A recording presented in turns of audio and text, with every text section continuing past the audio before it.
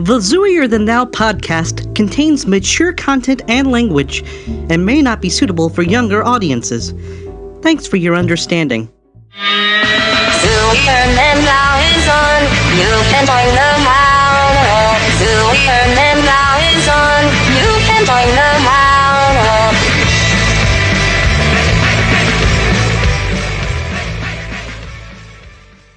Greetings, friends and fellow zoos, and welcome to the first of a three-part collection of episodes exploring the way the law perceives the relationship between humans and non-human animals through the lens of Western legal traditions.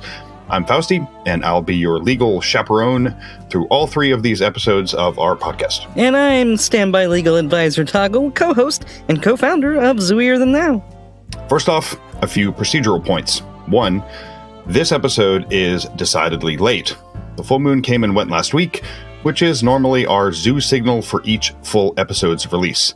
This lateness is entirely my fault. Which, for anyone who knows Fausty, is not at all an unusual circumstance. That's true, and that is a fair criticism. Timeliness may be a virtue, but I still suck at it. I'm always trying to improve, but I'm late improving, and I'm always not really improving actually at all when it comes to timeliness. My apologies for that. In this instance, my own tendency towards tardiness has crossed over with a torn tendon in my hip and a cracked tooth. Each has a boring story behind it, and each will be fine with a bit of time. And together, these things have made my lack of timeliness even worse than usual. I mean, there's some other things going on in your life, Fausty, so it's not all bum hips and bad teeth. Cancer, family obligations, schoolwork, a new startup company. All true, though none of it is an excuse for my lateness in getting this episode done. That lateness is, in a word, inexcusable. Okay. That said, second procedural point. This Legal Beagle episode is, as I mentioned, the first in a three-part series exploring how the law impacts and is impacted by the zoo community. This being the introductory episode and an overview, the second episode focuses on defensive tactics for zoos targeted by the legal system, the criminal system, broadly speaking, and the third reviews opportunities for zoos to play active, forward-looking roles in the development of future legal standards, and in particular in the ways in which the law frames and protects, or fails to protect, our non-human peers. This is a topic near and dear to your heart, Fausty. One that you've been looking forward to tackling since before we even recorded the first episode of Zooier Than Thou. Yep. For those unfamiliar with the backstory, I myself was entangled with the legal system of the United States at the federal level in criminal proceedings targeting me due to my status as a zoo and as an acknowledged community activist for the better part of a decade. I have spent, give or take, 4 years behind the razor wire in federal prison due to my sexual orientation as a zoo and due to my refusal to renounce the zoo community in federal court. And I am consequently intimately familiar with how it feels to be in the crosshairs of anti-zoo bigotry wrapped in the robes of legal procedure. Listeners interested in the details of those experiences can find them laid out in gruesome detail in the book Uniquely Dangerous, written by investigative reporter Carreen Maloney. We've linked to it in the program notes, or our website is simply uniquelydangerous.com. The book took her 8 years to write, and it documents the hell Fausty has been through due to his activism in support of non-humans and the zoo community. It's a hard, dark book to read, and listeners should be warned that reading it can be particularly painful for anyone, and for zoos in particular. Fausty's dogs were murdered after being stolen by police. His horses were subjected to terrible abuses. Well, let's leave it there. If you want to know more, Uniquely Dangerous is where to go, and if I may, as a zoo, despite all of the hardships and horrors in there, I actually did find it rather empowering, and it's part of the reason why I wanted to do the podcast in the first place. So I definitely, despite the darkness of it, I definitely recommend checking it out. I appreciate that summary, Toggle. Mm-hmm. Point being, with regards to this episode, in addition to my academic background, and to be clear, as I discuss in more detail below, I am not a lawyer by trade, though I have done a fair bit of work academically in the legal field, and I may yet finish off my JD degree at some point. I have sat myself in courtrooms and been pilloried by a federal judge for being a zoo, a judge who, years later, actually admitted his mistake in doing so. Legal questions are near and dear to my heart, both generally and as a zoo in particular. These 3 episodes of Zooier Than Thou are an opportunity to share some of my own experience and hard lessons learned, as well as to provide an overview of how we can leverage legal tools as zoos and as a community to make a better world for humans and non-humans alike in the future. For tonight's episode, we're introducing some basic legal concepts and setting the stage for the subsequent deep dives into specific areas of the law. This overview is a great opportunity for those of you who aren't legal geeks to refresh your understanding of the most essential concepts of our legal system so that you can build on that in the next 2 legal episodes down the road from here. Right off the bat, it's important to be crystal clear that we're focusing almost exclusively on what is generally referred to as English common law. This is broadly the legal system to be found not only in England itself and in the Commonwealth countries such as Canada and Australia, but also in many other related systems, including that in most of the United States, except Louisiana, which is Napoleonic law, which is a whole nother fascinating subsection Wow, really? we're not going to be reviewing That's here. insane. Indeed, it is. It is actually Code Napoleon in Louisiana, which is fascinating. That said, I'm not claiming that these English common law-based systems are the most important areas of legal theory or of legal practice. I'm not saying that at all. However, they're the only areas that I can talk to with any degree of expertise. I know almost nothing about Code Napoleon or any other legal systems to be found in the world, and as such, I'm going to focus here rather than do a poor job trying to summarize how these concepts might be set forth within other non-English legal systems. I'm simply unqualified to do that. Hopefully, we'll be able to bring in experts in other legal systems to cover these areas as they are to be found in other areas of the world in future episodes. Meanwhile, we're starting here, but not of any argument that this is the most important or otherwise the best place in terms of legal systems in general, more that this is a place where we have a toehold and an ability to begin the discussion. Right. That's an important point to remember for all of our listeners who aren't living in places where English common law is the rule of the land. Correct. And again, to be crystal clear, I want to make a point that is unambiguous and, to repeat myself, crystal clear. I am not an attorney, neither in the United States nor in Canada, nor anywhere else. I have not been admitted to practice law in any jurisdiction. I am not a member of the bar in any jurisdiction, and I do not practice law professionally. There are many great lawyers out there, some of whom are good friends of mine. I hope to interview several of these lawyers in future episodes within this legal exploration we're pursuing in our 3-part series on the law. I am not one of those lawyers, however, though in the future, that time will tell if that changes. Meanwhile, I am a civilian non-lawyer talking about legal concepts. There's nothing wrong with that. Non-lawyers discuss the law all the time. However, I do not want anyone listening to misinterpret my discussion and advice on this and future podcasts as being provided by a professional attorney. I am not that. Okay, Fausty. It sounds like maybe this is a bit of a thing for you. Yeah. And there's a story. It's a long and convoluted story. It is covered in some detail in the book Uniquely Dangerous, so I'll leave it to listeners curious for more to dive into the weeds of why I always work to ensure clarity in this regard of making my point as a non-lawyer explicitly clear.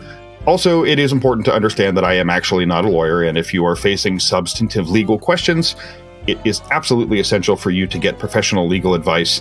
Do not listen to somebody on a podcast who is not a lawyer and think that that will be the way you should make decisions about, for example, a legal case that involves you or someone you love. Right. And I do actually remember that story, so, yeah. Yes. And finally, before we really dive into the discussion, Fausty and I have decided to make use of a format for these episodes that's different from our usual full moon practice. Rather than a mix of discussion and skits, Ask Zooey, our Secret Zoo segments and whatnot, we're sticking with a focus on the legal questions with a specific focus. Again, Focus. Focus. Must focus. Again, yep. Given how important these legal topics are to all of us, both as zoos and as activists working for the well-being and safety of our non-human peers, we have made the decision to zero in and keep a tight legal focus. Focus for these 3 episodes. Must focus on legal concepts. It's well worth the temporary variance from our usual broader Zooier Than Thou format, and we hope that you find these 3 episodes to be both entertaining and informative, and that is our goal in focusing on the legal concepts herein. All right, so without further ado, let's dive in. Excellent. And true to a more legalist type of approach, let's get rolling with a quick overview of what we're going to do in this first introductory episode.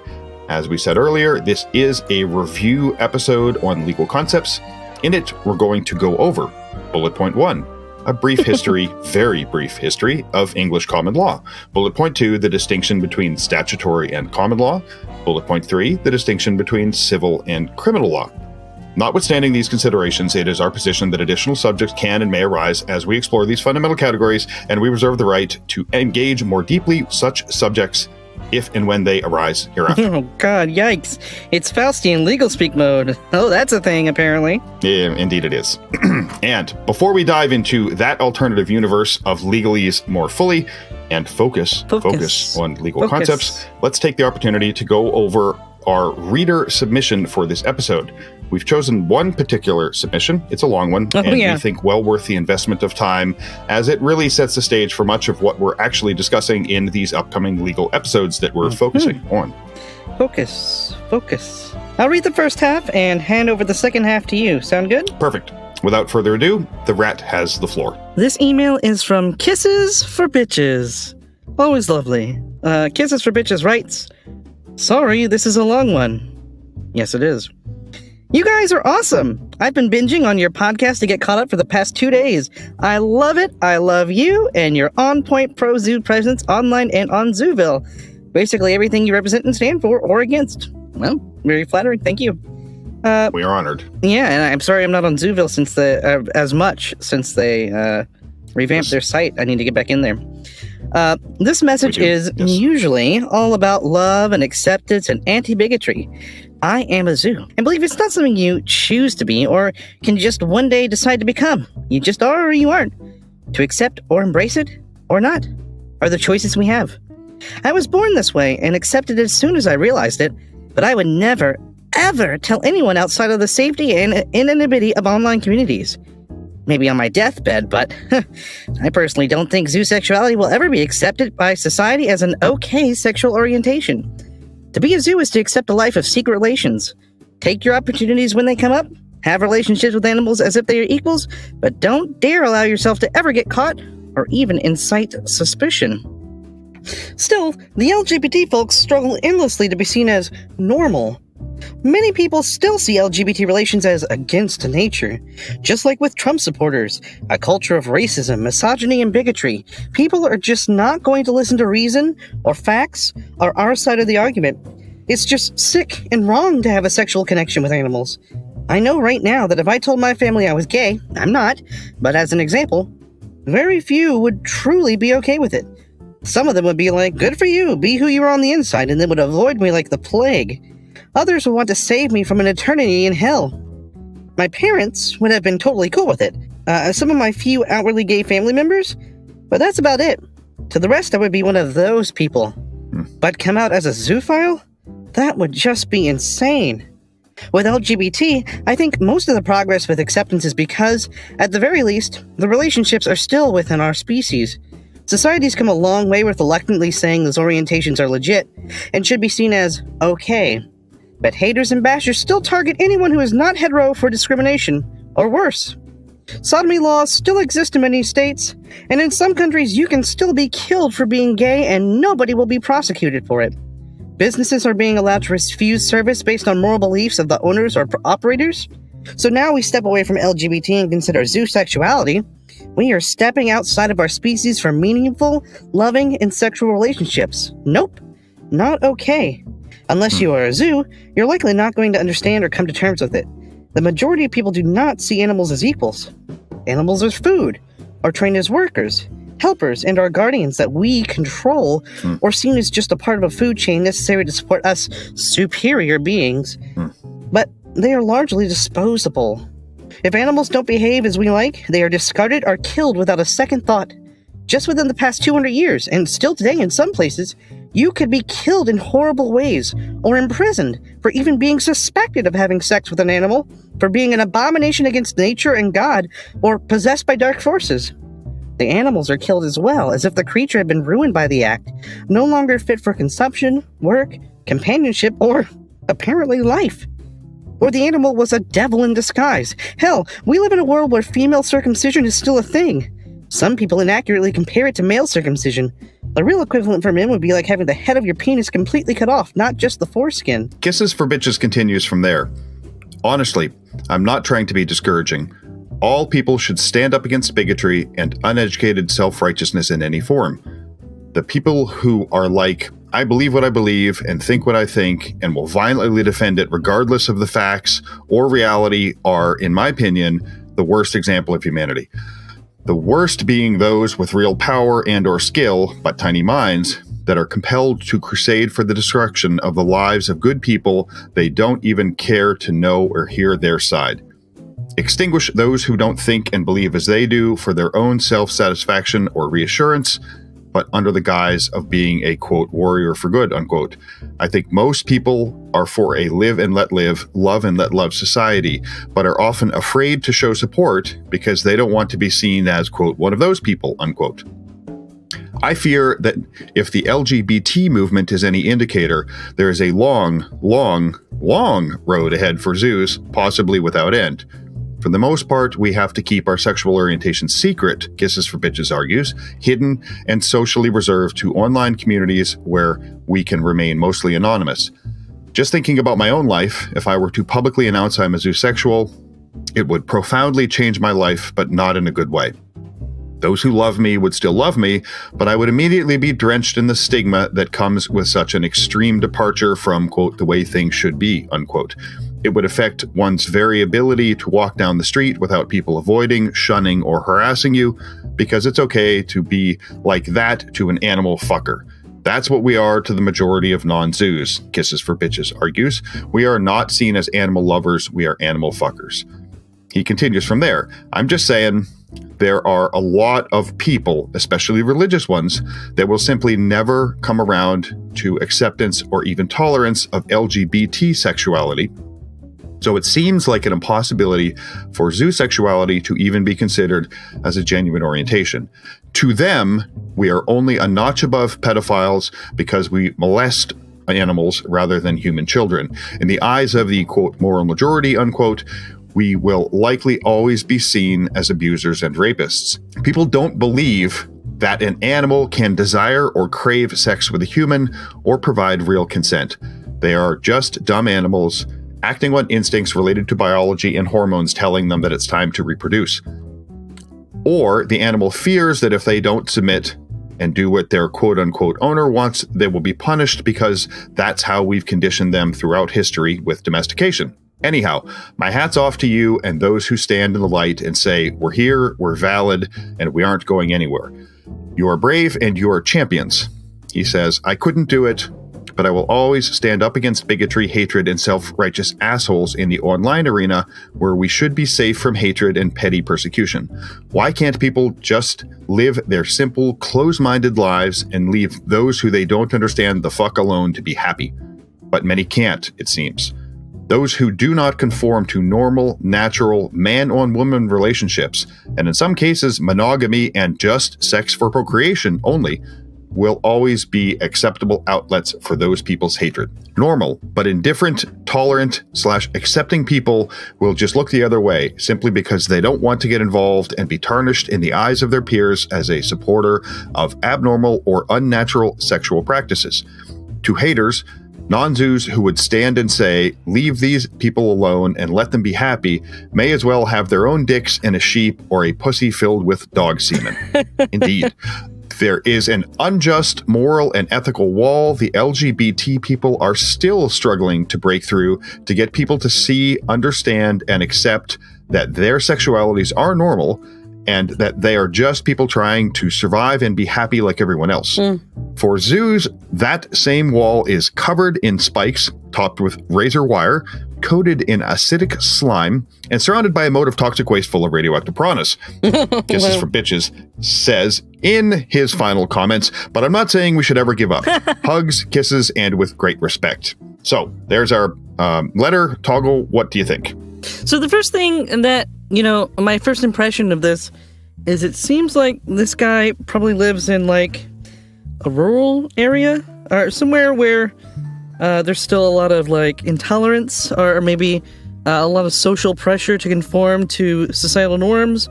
So not like in the city of Pittsburgh, being gay is pretty fucking normal. There's not a lot of pushback against that that you really experience.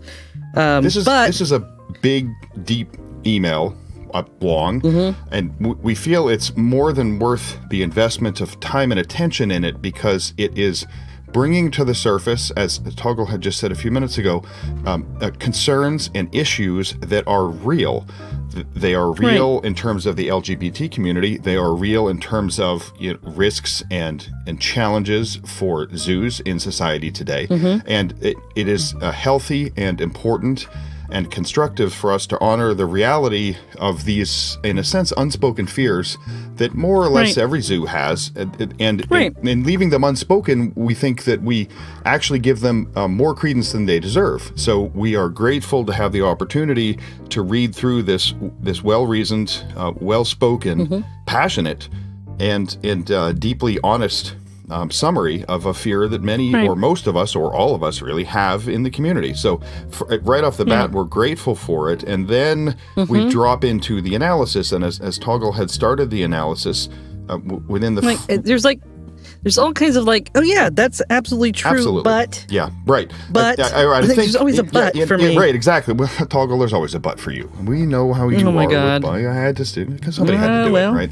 Well, that is actually a neat framing of our reaction, I think, as a team, Toggle and I, to this email is, yes, but... Or yes, and you can say, yes, we agree with... Like an improv class. Right. Much of what he's saying, yeah, and then we build on it. So I think we are not looking at this email as really in any meaningful sense something that we are disagreeing with or challenging. We are building on that, and that really ties directly into the legal analysis that we're participating in later on in this episode. And it's why this is a great opportunity to take this big, hairy, challenging, scary question / topic off the shelf and put it on, right on the table, front and center. Okay, here we are. It's scary to think about being a zoo in today's society. It's scary to think about the challenge of finding a way from where we are as a community, as zoos right now, in that we are subject to not only persecution in terms of day-to-day life and vigilante weirdness, but legalized persecution. We were subject to legal attack in many, the majority of jurisdictions where listeners are tuning into Zooier Than Thou. So, this reality that we have today is scary. And I think the best way for us to initiate our discussion and to engage with that fear is to acknowledge its reality, and then to pick it apart and see which parts of it really hold a depth of truth to them under closer examination, and which parts are maybe a little more fear and a little less based in things that we would say that we can validate when we look around, in the world around us, right?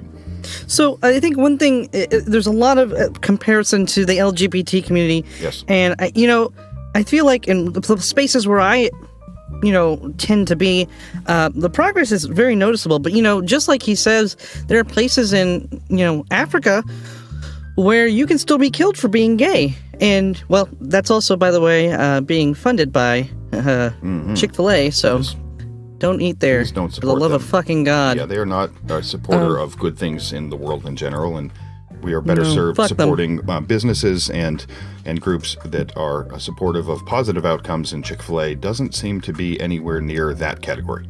In very many ways. But anyway, so you've got that dynamic where, yes, there are places where being gay is still persecuted with up to death.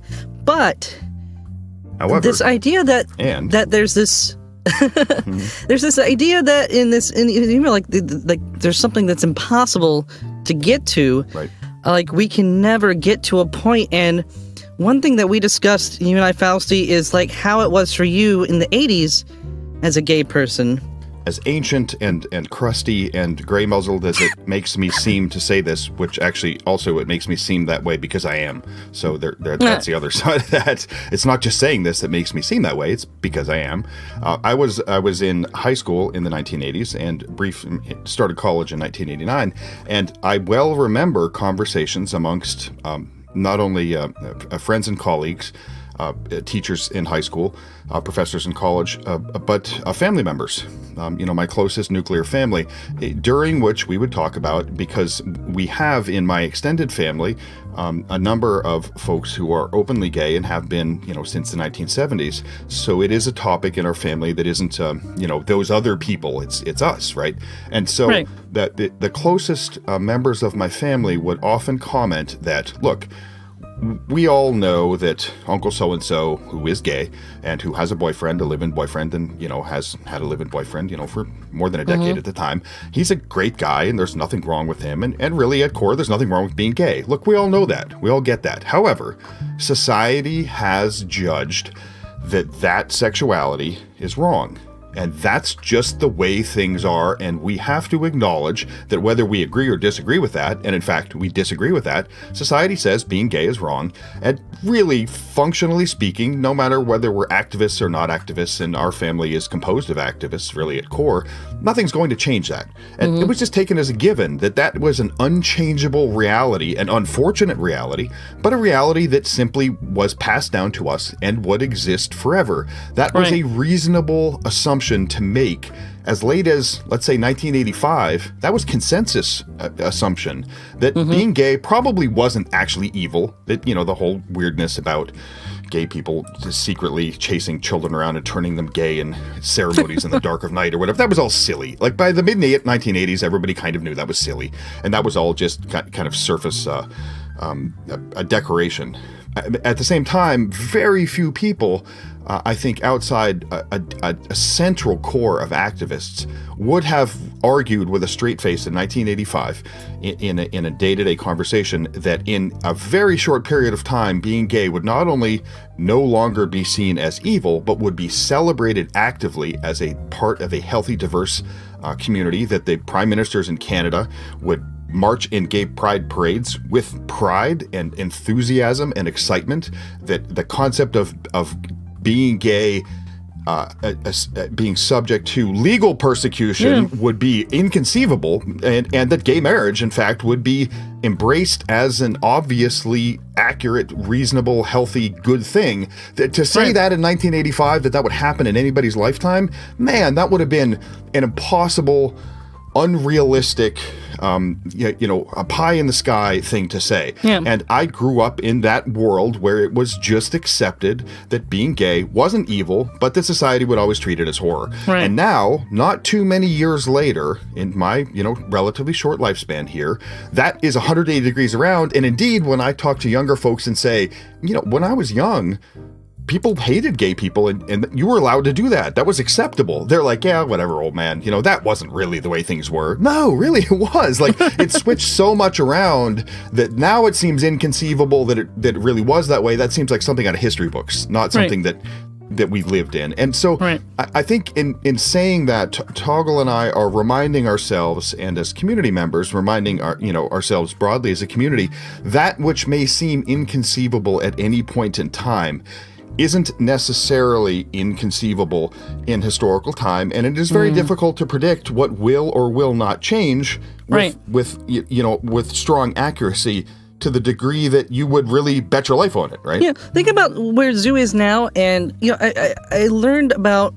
Hani Maletsky interviewing Humane Society back in the 90s, and in the 90s, Humane Society, she interviewed and said, hey, so you guys notice you don't have any material and sex with animals? Is there a reason for that? And they were like, well, yeah, why would we have material and sex with animals? It doesn't harm the animal. That was the consensus of the Humane Society in the 90s. Yeah, that this was a non-issue, that this was not a question of protecting or not protecting non-humans, that questions of whether cross-species sexuality was okay or not were questions of human sexuality. Right. And to build on that, in the 1980s, when I was a young zoo, before the internet, which, yes, was a thing, there was a before the internet, and I grew up in that before the internet, I had no way as a zoo, and we've talked about this in prior episodes of the podcast, I felt really in my early teen years as a zoo who had chosen to abandon my virginity. I didn't lose it. I absolutely left it by the side of the road with a big smile on my face. There was no losing involved. There was a dumping. I dumped my virginity on the side of the road with an absolutely gorgeous, wonderful, handsome golden retriever, and we shared many, many hours together. And having come out of a prepubescent world into a young adult sexuality as a zoo, I really felt that it was most likely that I was the only human being in the world who had this particular attraction, and that it was unique. That was it. That was it. I was the first one, and there was nobody else out there, and that, you know, I was the only one. Now, as I came into high school and poked around and kept my ears open, there was no internet. I couldn't go search the internet.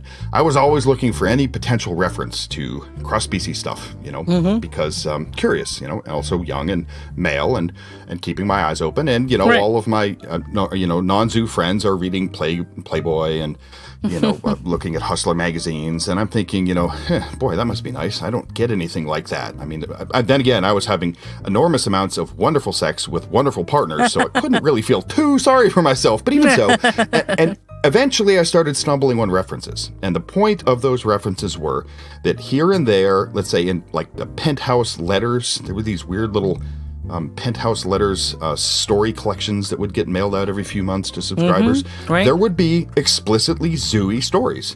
A woman with, you know, large breasts and flowing, you know, blonde hair or whatever the, you know, cliches were, had a torrid affair with a Doberman Retriever stud dog who was well endowed and fucked for hours, or whatever the, you know, silly Penthouse versions of these were. I've read that shit.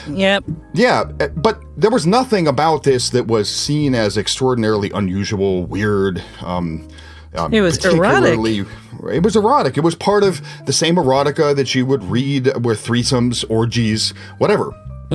This in the mid 1980s, it wasn't that zooish sexuality was like accepted and embraced as part of everyday conversations, or you would see it on TV. And yet, if you came 2 levels underneath that kind of everyday thing, you'd find references to zooish stuff all over the place in erotica, in erotic literature, in conversations, in jokes. There was nothing about this that saw zooish interactions as crazily weird, aberrant, scary, oh my God, unacceptable. And zero, the whole concept of that being abusive to the stud dog who was having sex with the gorgeous blonde woman? What? Like, that's the silliest thing in the world. No, there's not. It's, I mean, maybe, no, there was no framing of it. There was nothing like that. So that stuff came in the last 20 years. Yeah, right, exactly. But you know, let's take a date of 1990. Zooish stuff, pre-internet, was around. It was talked about. It was included in relatively mainstream adult magazines and erotica and so on and so forth, and was not subject of a particular obsession with rejecting it societally. Now, in the last 20-ish years since then, we have this crazy weird veer into an obsessive insistence that cross-species intimacy is animal cross-species rape, abuse, terrible, horrific. Those poor fur babies, they don't know what sex is, and humans are forcing them into horrible sexual blah blah blah blah blah blah blah. And those of us who are zoos are listening to this rambling, incoherent nonsense and like, what the hell are you talking about? Like, none of you thought that 20 years ago, so where did this all come from? And these changes happen in very short periods of time. That which changes in that direction, I think Toggle might be arguing here while I talk over top of him over and over again, is that it can change just as quickly in the other direction, and indeed it is. Exactly. And right now, see, when you think about this, it's a very short amount of time, but for some of the zoos that are listening to this, it's their entire lifetime. That is, this has been the paradigm. And so it's really hard to fathom that even before that there was something where zoo was not really that big of a fucking deal. I mean, again, you don't have the widespread acceptance, but it's not illegal. In the U.S. at least. It had been explicitly decriminalized. Yes. Yeah, it explicitly decriminalized. The Humane Society was like, this is okay. The founder of the modern animal rights movement, Peter Singer, in Animal Liberation and in his other writings, a position that he has stuck with consistently all throughout, has looked at the question of is sexual intimacy between humans and non-humans automatically harmful or somehow wrong from the perspective of the non-human? Peter Singer's answer to that, and I am compressing it only a little bit from his answer, is no. Next question. Like, no, that's silly. No, obviously it's not automatically wrong for other species than humans to have sex. Everybody has sex. It's healthy. Right. So if humans and non-humans have sex sometimes, it can be healthy or unhealthy, just like all sex. It's just sex. And next question. Like, he's worried about factory farms and stuff. He's not worried about who's touching whose pee-pee. Like, that's just absurd. So so this paradigm is not permanent. There's no reason to even believe that it's permanent, except that we're so yeah. I talked about this a little bit on Twitter. I found a video. I was watching a video on the alt-right playbook, which is about how they radicalize normal people. And one of the major things was repetition. It's repetition because a good argument does not have to be repeated over and over again. You internalize it, you can repeat it to someone else. But a bad argument needs to be repeated over and over again, or else at some point, if you lose the mantra, you're going to realize that it's full of shit. The mantra is animals can't consent. Animals can't consent. Animals can't consent over and over again. Literally, someone on my Twitter... If you say enough times, it magically becomes true. Right. Someone on my Twitter account was like, just every time someone would respond to something, that's all they would say. I remember seeing that. It's like, what? And some the tweets were like it was a tweet with like 20 times repeated, line after line after line. Animals can't consent. Animals can't consent. Like, it's a mantra. It's a mantra because you have to keep repeating that mantra, or else because it's silly. Or else you'll be exposed to the bullshit. Basically, the real point of all of that is that the idea that animals can't consent is modern.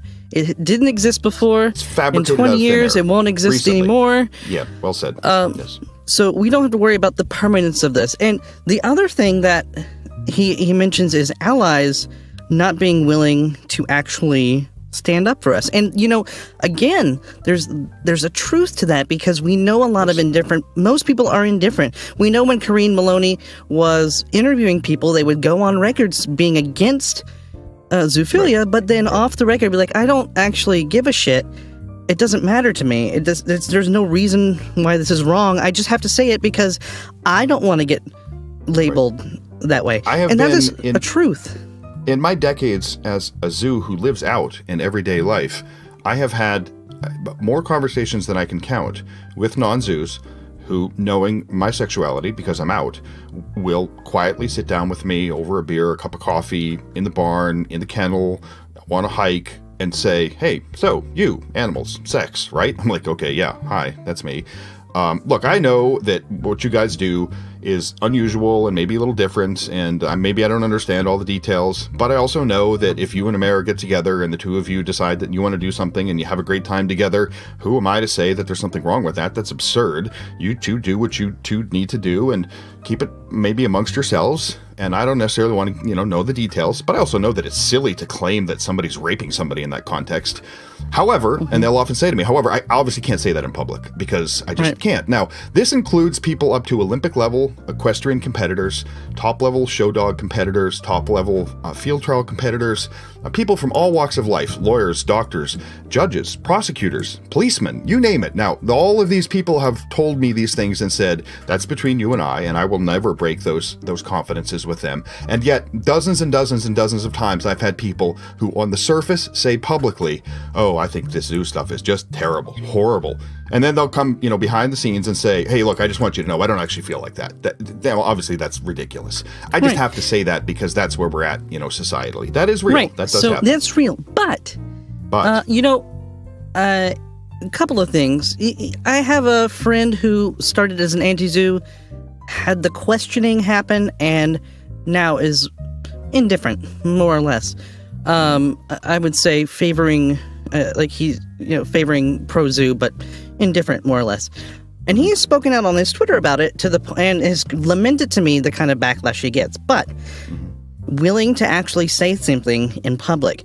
And I think back to the 80s again, when it was very unpopular to speak out and say, gay people are right. And I think Bernie Sanders was out there in Vermont or wherever, absolutely. and gay pride, supporting gay folks, actively supporting gay people. And I think even us. Peter Singer's not a zoophile, right? But he actively will speak up and say, he's taken enormous pressure because he has chosen to honor the truth of the circumstances rather than honoring the societal falsity. Exactly. So there are people that have that integrity.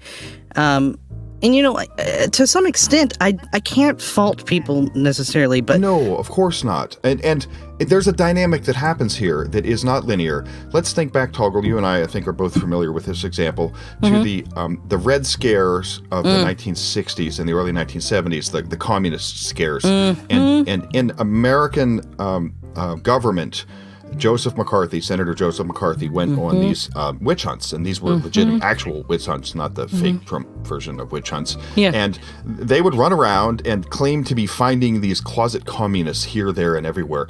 It was Hollywood. very, very dangerous to stand up against McCarthy because he had the weight of society behind him. He would destroy you. He would blackball you. Destroy many careers, many families, many very promising artistic, you name it. Countless individuals were targeted by McCarthy if they so much as hesitated to denounce, whoever McCarthy claimed was a closet communist. McCarthy would smash them just as badly as a closet communist, or his alleged closet communist. Now, this seemed like it would never change. It was a unanimous, overwhelmingly powerful cultural reality, and yet, eventually, without getting into too much of the boring historical details, at a hearing, televised, a witness finally looked McCarthy in the eyes and said, "Have you no shame? Don't you ever get tired of lying about this shit? We've had enough." And it was a non-linear phase transition where one person saying that at the right time opened the door that everybody else was already thinking that. And once one person said it, then McCarthy was done. It was over. So he was destroyed just the same way he destroyed everyone else. Appropriately enough. Now, the fake obsession about a Zooish intimacy being horrific, rape at a massive global scale, abuse, consent, animals, fur babies have to have their genitals chopped off to protect them from sex, blah, blah, blah, blah, blah. This is as stupid or more stupid than the imaginary communist hunts that McCarthy did. Everybody knows it.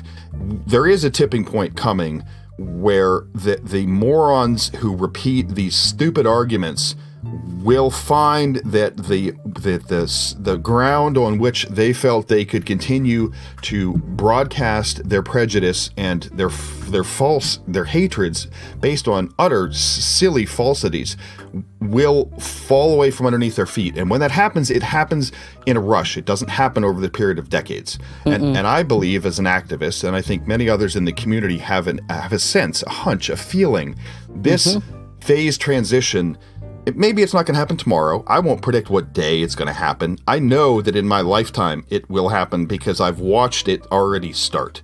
And we would make a mistake as individuals and as a community to take today's view of the terrain, where everybody in quotes, mouths these silly absurdities about non-human adults, that they can't have sex because somehow only humans are the species on the planet who engage in physical intimacy without raping each other in the process. This is the dumbest fucking thing you can possibly imagine saying. And yet, to a degree, everybody runs around pretending like they agree with that. That will fall at an accelerated rate when some catalyst hits it. And I have no idea what it is. It won't be me, or it won't be anything intentional, most likely. It'll be just somebody will take the whole thing too far, and it will become absurd, and it will become a point of derision and a risible joke that people once believed that animals can't have sex, in the same way that Joseph McCarthy wanted everybody to believe that there were secret communists hiding everywhere in America, which was just not the case. So though we acknowledge the fear that Kisses for Bitches brings up, and the fact that it does seem oppressingly unanimous today that this at least publicly stated hatred of those of us who love outside our species, like this is an eternal status quo that can't ever shift. No, that is not the way that a review of societal history and cultural transitions, that is not what we learn when we look back. What we learn is that these things seem like they'll last forever until they don't. And we as a community need to embrace that reality because that's the future that we're working towards. One other thing that you expressed concern about is the inability to be out. To say, in a loud voice, I'm a zoo, I'm here, and deal with me. And I'm proud of who I am. And I'm proud of who I am. So I understand there is a reality where that is dangerous. But it's the same reality where it was dangerous for gay people to be openly gay in the 70s. Dangerous, actively dangerous, harmful to their health. They could be killed. Matthew Shepard died in the 90s. It's as close as the 90s where you could be killed for being gay. And trans people right now are going through a point where it can be dangerous. Yes, very much. In North America. But the catalyst for the gay movement, I would say, is... Stonewall, in a sense, right? Right. Well, Stonewall definitely. Stonewall kicked everything off because something snapped. It was the riot, basically. Right. But then there was an emphasis on coming out, because by being seen and being visible, other people know that you exist. We can't be erased. Right. We're real. Right. Yeah, you're real. You're not a caricature of what people say you are. You're someone's brother, son, daughter. Mother even, you are a person that people know, and you lend humanity to the term zoophile. And at the same time, I can't in good conscience fault someone like Kisses for Bitches for staying in the closet. Agreed.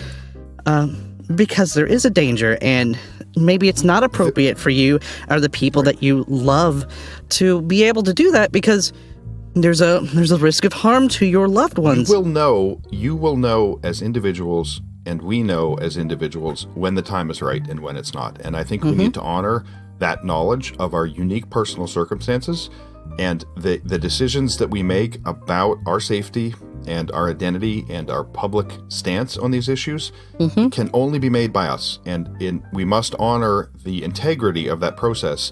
And none of us, I think, who are out, such as myself, in any way feel that those who have good reasons, by definition, good reasons, that they choose to follow a different path at this point in time, there is nothing about that where we're looking down on that or thinking that it's somehow inferior to the path that we're on. It takes all kinds, and it takes a community of diversity for us to be strong and for us to move forward. And if and when the time is right for example, for Kisses for Bitches to step forward out of the private space into a public space, if that time comes for him or her, I don't think we know gender here, so we don't want to be gendered here, he or she will know when that time is right. And if that time is not yet right, then that time is not yet right.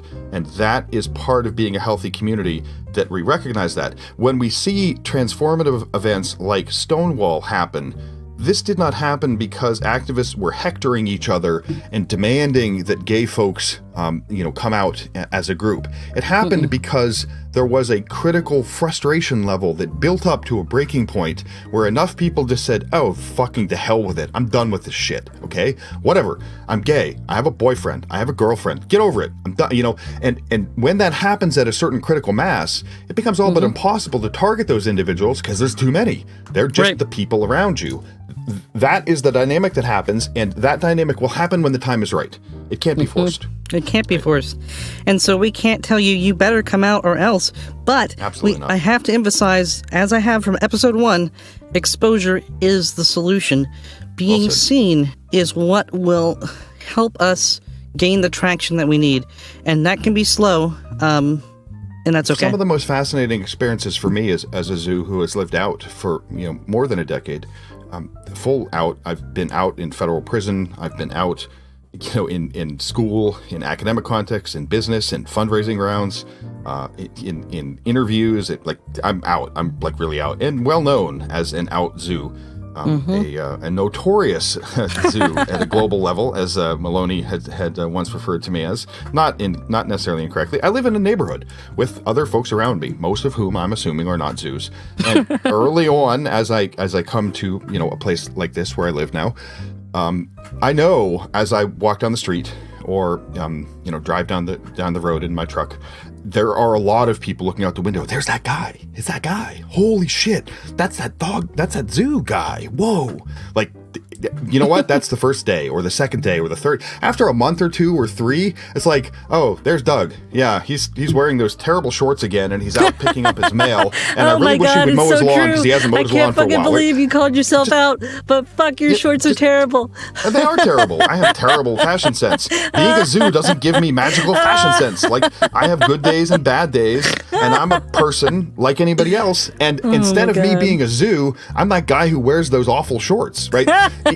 we humanize ourselves by being as we human. Are during the day, right? Being human. Now, I do hope that I'm also able to put my best foot forward as a zoo so that folks see me and say, oh, he's that guy, that zoo guy, whatever. But you know what? He actually came over, last weekend when my husband was sick and I wasn't able to cook dinner or whatever. I'm extemporizing here, and dropped off, some fresh basil, for me, and sent, best wishes that my husband would get well. That's a nice thing to do. That zoo guy's nice. Like, that matters because, and in balance to my bad, taste in fashion, hopefully I make up for that by being a good person in other regards. And if I would point to the transformative events I've seen in my own life as an out zoo, those are the opportunities when I'm able to just be a good person.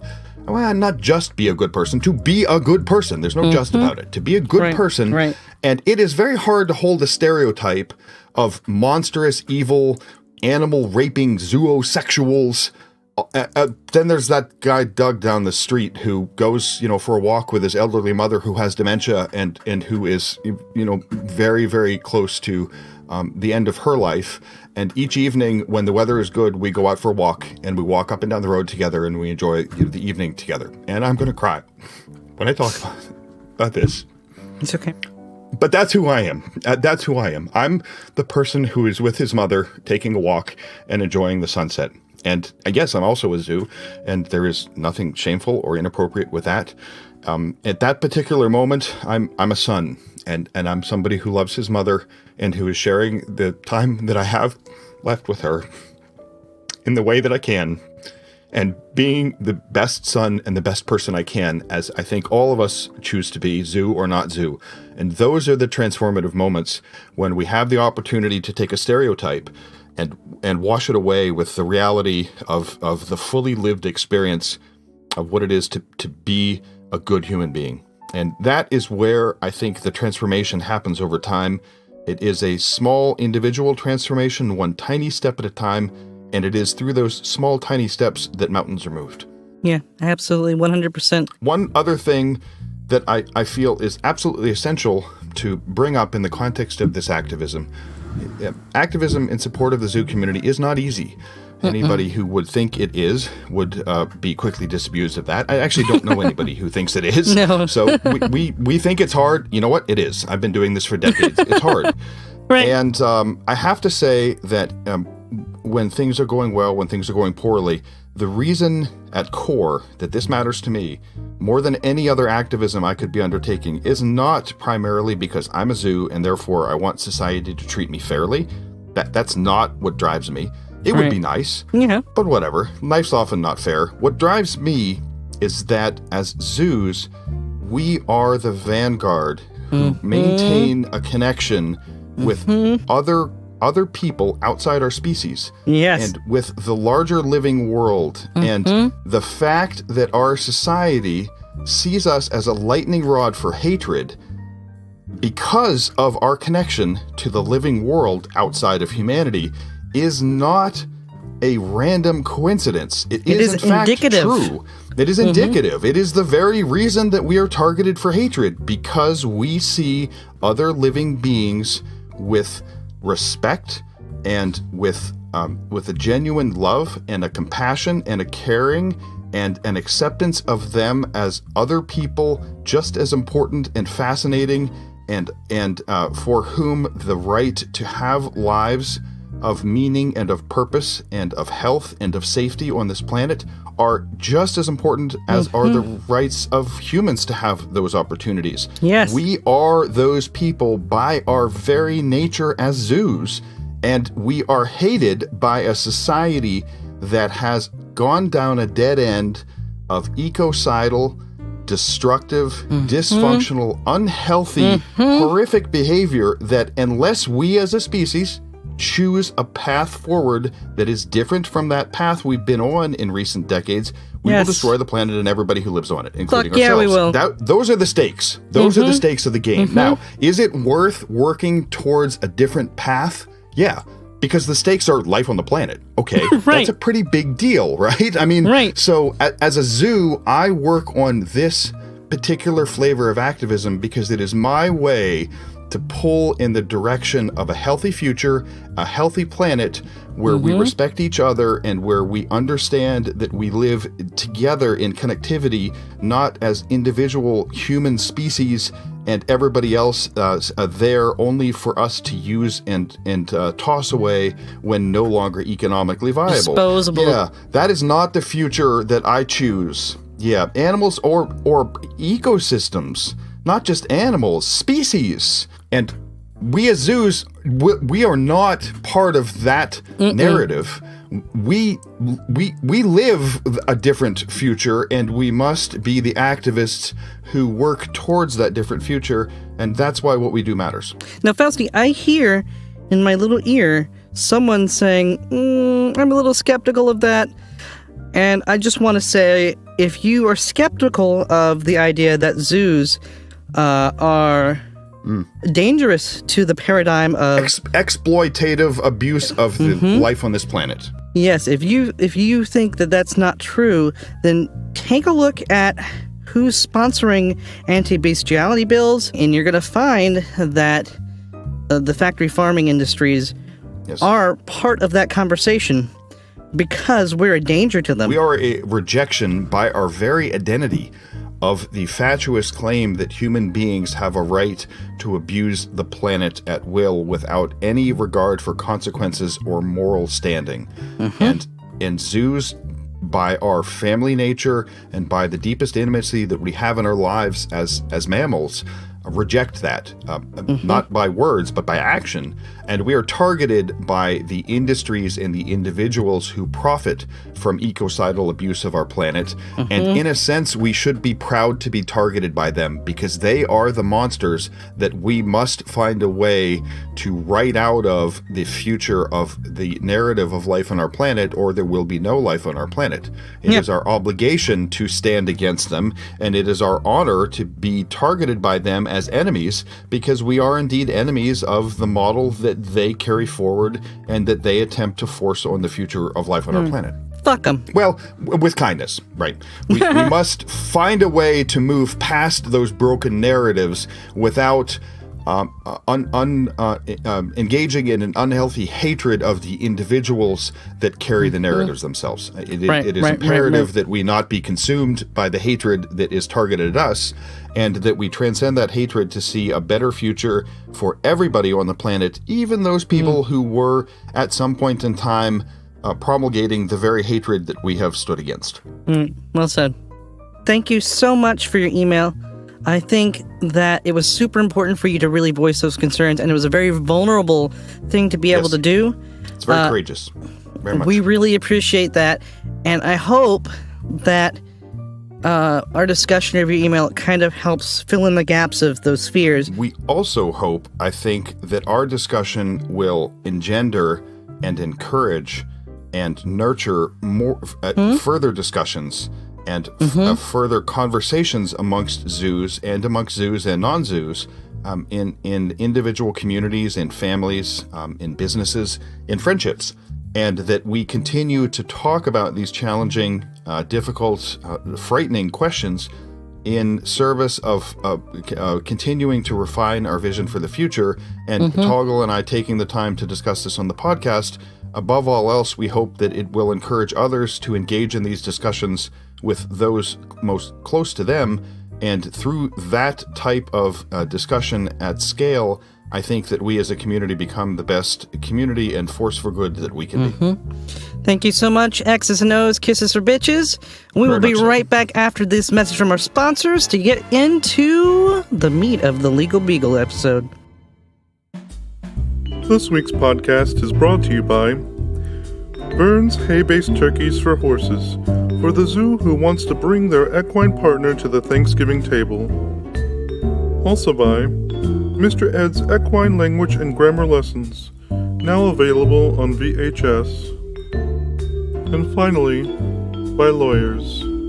Don't worry about the fine print, we just need you to sign here, here, initial here, here.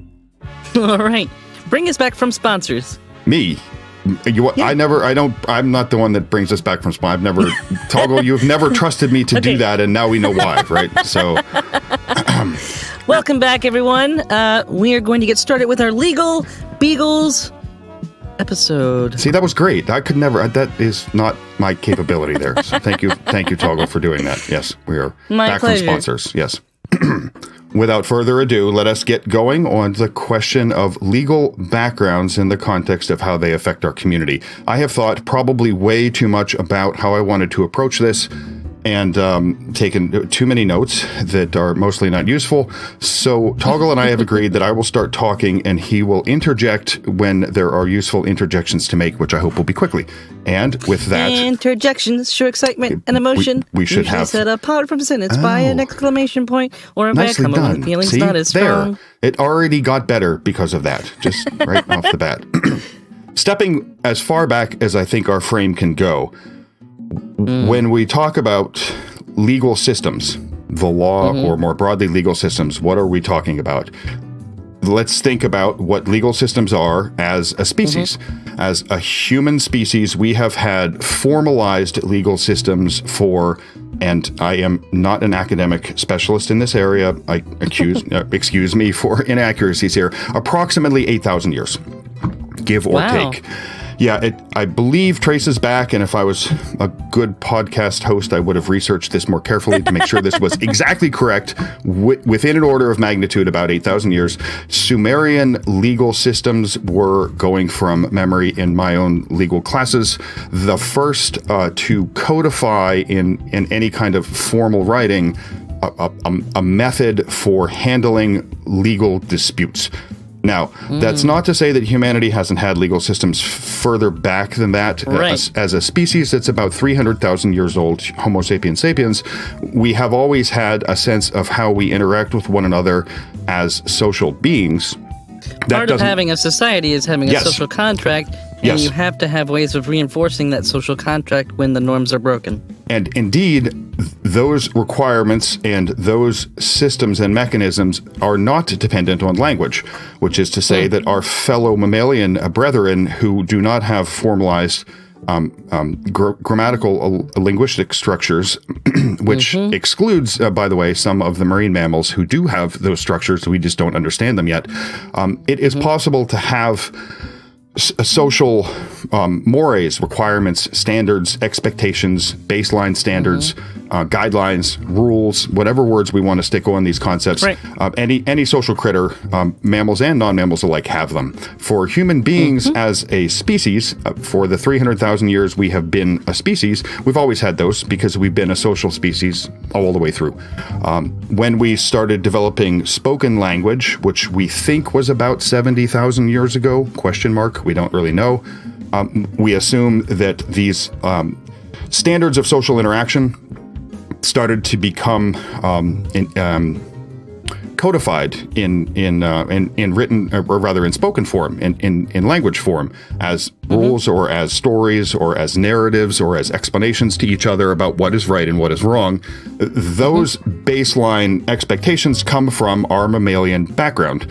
Indeed, a lot of what we think of as intrinsically right and wrong in the context of even the most modern legal system, written down, codified, passed into statutory law, is in a sense an extension of the fundamental basics of mammalian social integration that we find in all sorts of other social mammal species.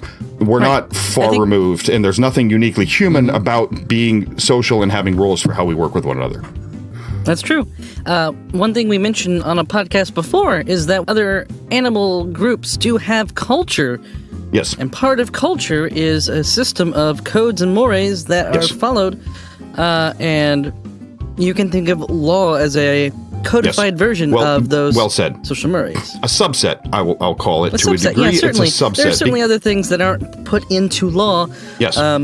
Like, washing your hands after you take a piss. In most legal systems, but not all. Most actually. legal systems. If we look at Sharia law, that would actually be enshrined as a formal legal requirement. So it's the boundaries of what is and isn't appropriate or included in a narrative about a legal system are fluid and interesting in and of themselves. Which is to say, when we look at what we think of as legal questions, whether that's in spoken language or after we start writing things down in written language in Sumerian legal systems, and from that point forward, we're talking about a very small subset, for the most part, of human social interactions with each other and to a degree with the rest of the world. And that's really where we start to get to the meat of the matter here. Now, as a theorist and as an appreciator of the history of law, I find it fascinating and also very important to note that the Sumerian written legal systems come into existence and then expand and, in a sense, give rise to all of the legal systems that we live within today as a species, and as other species stuck inside our legal systems, have to do with managing social interactions relating to agriculture. That itself is not an accident. It is only when we started engaging in organized agriculture as a species that we began to have concepts of property and ownership and the control and distribution of the right to ownership of property that more closely reflect what we think of as standard issues in our narrative today. Although those concepts exist outside of agricultural human societies, they tend to be qualitatively different. And I'm making huge generalizations here, but bear with me so this doesn't turn into a 6-hour-long, boring discussion. The written legal systems only come once we have farming. And humanity's experiment with organized agriculture, many theorists would say, has been a catastrophic disaster. We used to think that brought us longer lifespans, a surplus of food that we could count on. Research has since shown that is not the case. In fact, modern or organized agricultural systems have resulted in much more famine, a poorer access to nutrition, and lowered lifespans for the human beings who live within those systems. So, wow. Yes. That's crazy. A very different narrative comes out of the quantitative historical evidence than comes out of what we tell ourselves as a story of why we're farmers and not hunter-gatherers. Because for the most of our experience as human beings, we've been hunter-gatherers and only developed farming about 8,000 years ago. The fact that legal systems as we think of them today and that are written and codified into formalisms are to be found only in concurrent development with the expansion of organized, centralized farming. Not an accident. That's a thing. That's real. And it is because once we develop farming and we think of ourselves as a species that controls the procreation and production of living wealth that we then use to support ourselves, we end up with questions of ownership and control of property that were different, that are different than what we had before.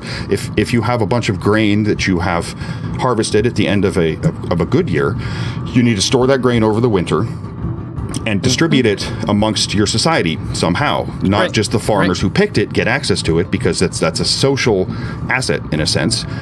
Likewise, if the grain goes bad, go ahead with your but, because there is I was going to say, but as the person who produces that, you expect to have some sort of compensation for having done that for everyone. Right. You immediately have a problem if you're a ruler of an organized a farming system. Agricultural surplus and the distribution of that surplus requires a system.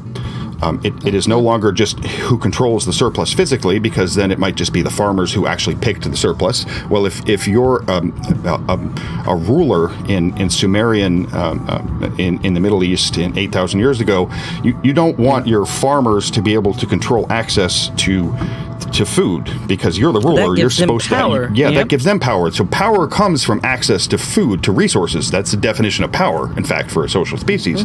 So as a ruler, you need a way to ensure that you control who gets food and who doesn't. Basically, there's other pieces to that.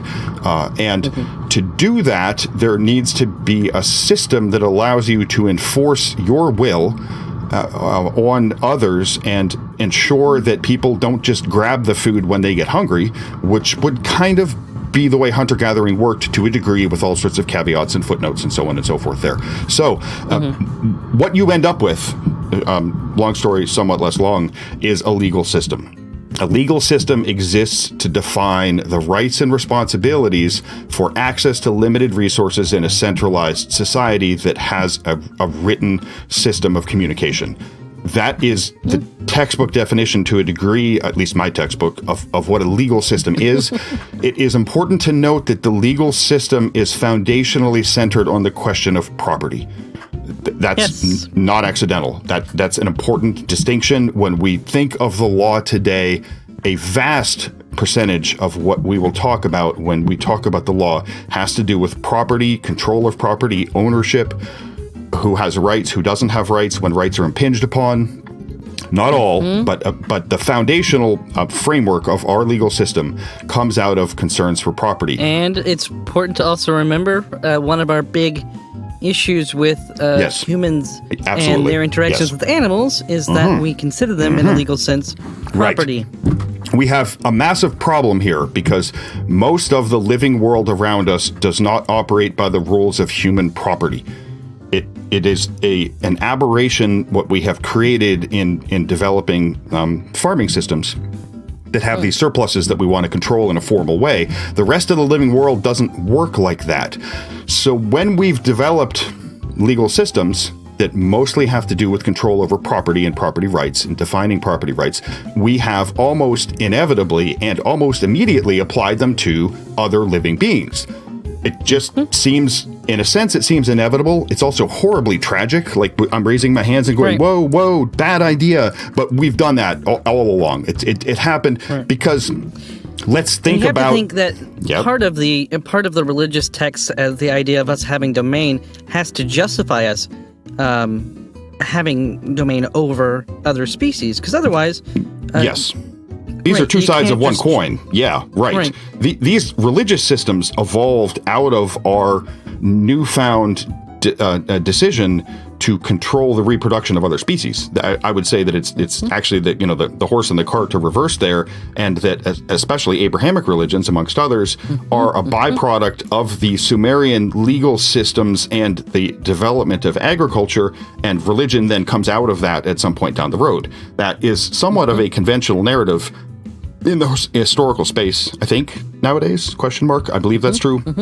So I'm sure there were systems of religion before that, but the idea of us being our formal legal systems that, as you say, bring with them concepts of dominion and ownership and control over living systems, and these are uniquely the byproduct of the development of agriculture. That is an historical fact. Now, we don't need to look much further for the ideological roots, the foundations of legal problems when it comes to those of us who have close personal, intimate family connections outside of our own species, then the way that we phrase a big part of this area of the law and of ownership in English and in other Romance languages, we refer to a certain category of beings as livestock. We stop and unpack that word, livestock. It is stock that happens to be living. Stock is physical property, tangible goods. Livestock is tangible goods. Chattel as well. A chattel, tangible goods that is alive but owned by somebody else as a piece of property, as chattel. Now, that that starting point where you think of livestock as a thing that is owned, bought, sold, traded. A thing. That's important. A thing. This not a concept, person, not a living being, a thing. Qualitatively different than any conception of personhood, because livestock is stock that is alive. When we see the roots of our modern legal systems, especially English common law, and we think of how our legal systems think about other non-human social mammals of whatever species, they are either considered wildlife, which has its own background, or livestock. Livestock is a thing. Wildlife would not be owned? Livestock is not, well, no, wildlife is owned in aggregate, generally owned by the crown. So, yes, wildlife gets subsumed into these systems as a meta thing that is a property that can be bought, sold, and traded. Rights to hunting then become a tangible chattel that have an economic value and are themselves property, which is where the development of stock markets and other such things actually has its roots in the rights to control over terrain in a tradable sense. So our legal systems today, and we go back to this, like the introduction of farming, because it absolutely is important to see where we stand as zoos today, to recognize and understand and really appreciate that our legal systems are based on concepts of property. Concepts of property are driven by a transition of humanity away from the universal, unanimous way that living systems on this world have interfaced in the past 80 million to 1 billion years, however long you want to say that is. And instead of a system of reciprocity and interchange that I would argue is the foundation of wild, non-formalized living systems, we develop these formalized written systems of law that have to do with the control over property. Immediately subsumed within the concept of property are other living animals. Indeed, not just other living animals, other humans quickly become property. As we know, that is true. Legal systems have existed to define the rights over slaves pretty much as long as legal systems have existed. So it isn't really possible to have slavery as a system of oppression without a legal system defining the mechanism of slavery as a system. So our legal system underlies property rights, ownership of non-humans, and ownership of humans who are denied rights to access to resources within that legal system. This is not necessarily the kind of foundation that we would expect to produce spectacularly forward-looking, healthy, integrative solutions to humanity's problems, and indeed it has not. So, the opposite of that. So, it's good to know when we talk about legal systems, and now we're going to jump into English legal systems in particular, we're talking about what a lot of theorists would say are fundamentally systems of oppression. That's not an exaggeration. That kind of is a statement of fact, because they are systems of limiting control to access to resources. That is kind of the definition of oppression. And the voices that don't get a say in writing those systems can still be subjected to the way the systems view them. All you have to do is look at slaves, outsiders, non-property holders in many societies had no right to any input into the legal system, but were bound by the consequences of those legal systems as if they had somehow agreed to that, which they hadn't. Whales never agreed to be part of human legal systems, and yet they end up being treated as a component of the way humans interface with whales. That's kind of weird. You want to see one really big example in how much it can fuck up? Look at the Middle East, where they were suddenly parts of nations that British people basically decided, hey, this is your nation. We'll get there. They promised two people Jerusalem, and welcome to the Middle East today. So things get ugly when you define your system, your small system that you and your buddies kind of developed, or that your ancestors developed, as being applicable to people outside that system that had no part in or agreement to that system. But you're still bound by it. And when push comes to shove, if you say, no, I'm not bound by it, then the answer eventually is you are bound to it. You're bound by it, or I will force you into it by violence. And we see hand in glove that legal systems, formal legal systems, and organized violence are two sides of one coin. And this is useful to say as a starting point, and essential, I think, because nothing about anything we've said so far with regard to legal systems, and we're still at about 8,000 years ago-ish, has anything to do with morality or what is right and wrong. This is not what these systems are about. It's never been about that, okay? It's about who has power and who controls power and who has the ability to leverage power in certain ways without needing to negotiate the implementation of that power in each individual instance. And to my mind, that's a legal system right there. And the systems of power say nothing about morality until ex ante, until after the fact. Then we sort of cloak them in a framing of morality.